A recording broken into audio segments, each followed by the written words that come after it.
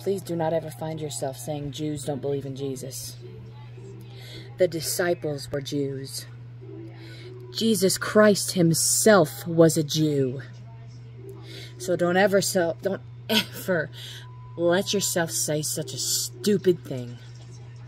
I just realized I said it the other day, and it upsets me because my passion for God, I'm around some people who treat me like I'm weird for it, like I'm stupid, and I can feel that pressure trying to snuff my passion out.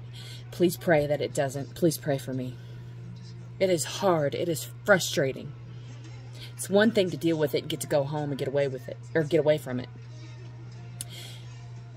And I'm not saying it's directly in my home, but I'm in a situation where it comes and it goes and I can't get away. So please pray for me.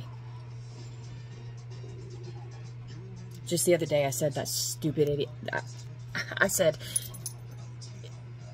don't Jews not believe in Jesus? And I was the one stating months ago, just because someone is a Jew, it doesn't mean they don't believe in Jesus. This whole treating me like I'm weird because of my passion for God. Some people just have no idea how frustrating that is. I'm tired. I'm nauseous. It's not a good thing to do to somebody who's finally found God.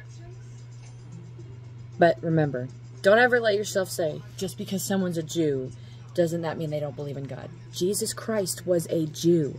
He celebrated all those festivals for a reason, because they have significant prophetic meaning. If Christ did it, that probably means it's important. And the disciples were Jews. You can't get away from that. You can't just skip over that fact. Maranatha.